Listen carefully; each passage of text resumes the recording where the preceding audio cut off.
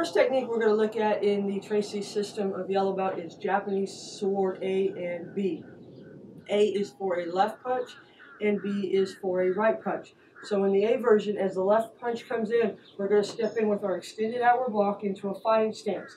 Then we're going to follow through with the extended outward block into a soft bow to set up our circular pattern as we go back into a horse stance to chop the neck or collarbone of the opponent.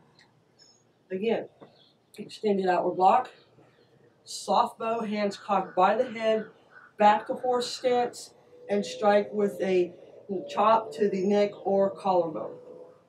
One more time. Extended outward block, follow through, and chop. From this angle, extended outward block, follow through with it, and chop. Okay, one more time. Make sure you're in a good fighting stance.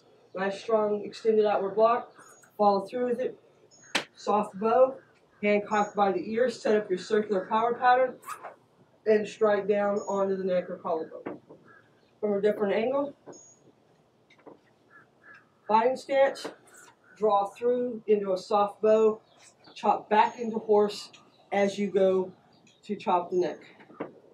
Again, 1, 2, 3. Now the B version of this is the same thing. We've stepped in, but they threw a right instead of a left, so our neck is no longer available. So we're going to throw a reverse punch into hard bow and come back to stance. Again, 1, reverse punch, and back to stance. Extended outward block because it's a left punch when the neck's not available. Reverse punch into hard bow for our power pattern and back to our fighting stance. From this angle here, extended outward block, reverse punch, back to stance.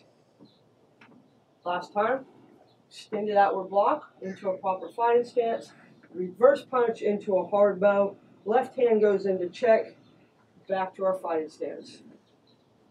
From this angle, extended outward block, hands in chamber, setting up for that punch, reverse punch into hard bow, toes and everything should be pointing at your opponent.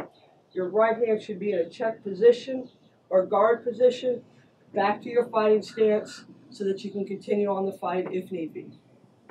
Go ahead.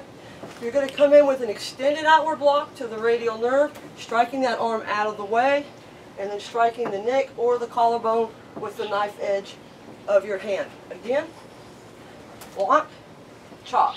Okay, from a different angle. Okay, again, left, boom. So he goes to throw his punch. It's a straight punch. Block, right to the rib cage.